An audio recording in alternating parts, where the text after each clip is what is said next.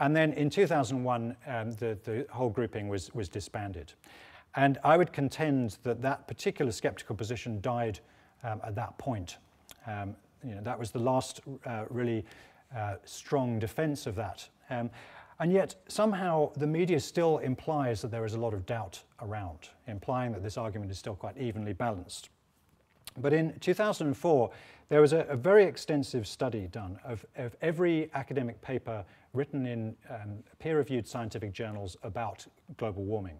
It was a total of 928 scientific papers, and not one of those disagreed with the consensus that climate change was happening and that it was largely the result of anthropogenic emissions. The next skeptical position I'm going to talk about is this one that I hear quite a bit, which is how do we know this isn't just environmentalists exaggerating? And the argument goes, well, these Greens have been predicting the end of the world for decades now, and it never happens, and so on. And I think the best way of responding to this is by looking at this book, which I'd really highly recommend, by Jared Diamond, called Collapse. And what Diamond does in this book is that he looks at a whole series of civilizations throughout history that have prospered for a time and then they have collapsed. And he draws out of those examples common factors, and it's normally one or two or sometimes three of these factors that are the result that produce that collapse in the civilization. And you can see that these look very familiar: overpopulation, deforestation, soil problems, water management, climate change, etc., etc. And at the end of the book, Diamond argues that whereas a lot of these collapses that occurred in the past were limited by the geographical regions, such as Easter Island or the Greenland Norse or the Anasazi Indians, now that we're a very globalized society, if a collapse were to occur, it's likely to occur on a much broader scale. But I think that the really key point that he makes is that these kind of collapses have occurred in the past.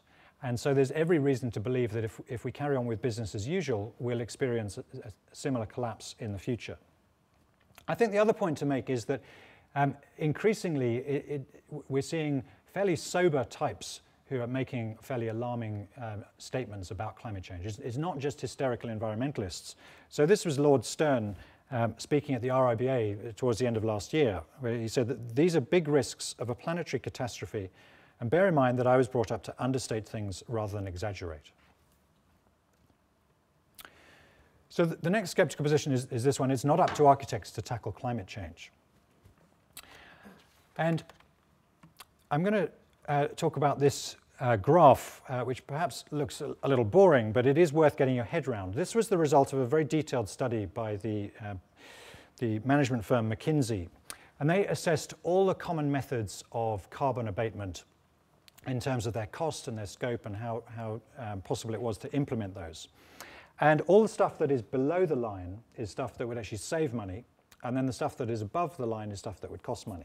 So you have things like building insulation, lighting systems, air conditioning, water heating, fuel efficiency in vehicles, and so on. And then going through to the much more complicated things and more expensive things like carbon capture and storage, photovoltaics, and so on.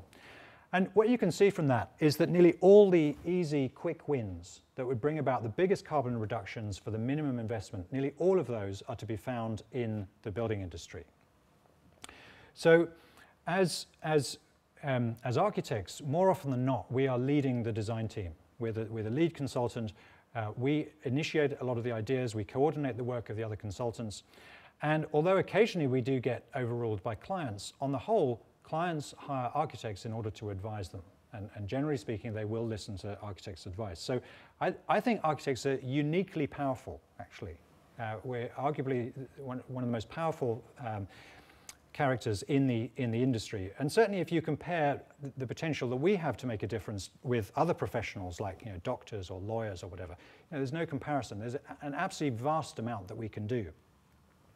And there are some very promising schemes that have been completed, passive house schemes that have achieved a 90% reduction in energy use, BedZ, which was designed to One Planet Living standards, and the example of Woking Borough Council, where they managed to achieve 70% reductions in carbon emissions and save themselves £5 million during the first 10 years. And they did that by implementing all the easy wins first and then using those savings to work their way further and further up the graph. So I feel there is a very strong case for saying that architects can take a lot of action on climate change. That's just a shot of One Brighton, which is the scheme that in a way followed on from BEDZ. This is one that Bioregionals just completed in Brighton, built to zero carbon standards for no extra cost. And then this is the Wessex Water Operations Centre by Bennett's Associates, the highest BREEAM rated building ever. Only about 3% more than standard cost buildings, and it uses a fraction of the amount of energy.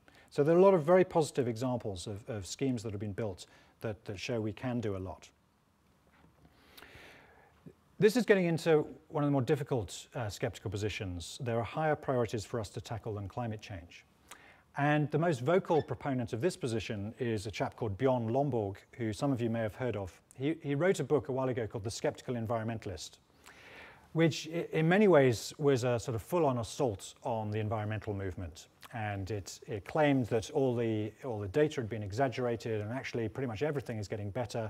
We've got more food, less starvation, et cetera, et cetera. And more recently, Lomborg set up a grouping called the Copenhagen Consensus.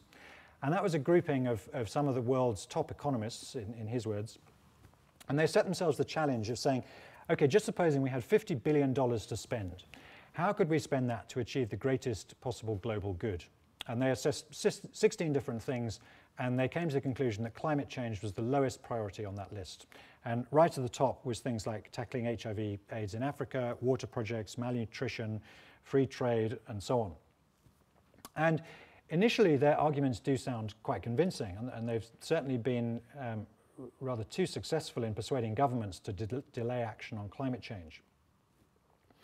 But if you actually look into it in detail, you find that a lot of their arguments start to fall apart. And firstly, the figures that they're using for the carbon cost-benefit analysis are way out of date, I would argue. They use a figure of $2 per tonne as the damage done by emitted carbon. And just one example, Stern reckons the figure should be about $85 a tonne. They also assume that it costs at least $20 a tonne to cut a tonne of carbon dioxide. And what we saw from that McKinsey cost curve is that there's a hell of a lot that you can do that actually saves money rather than costs money.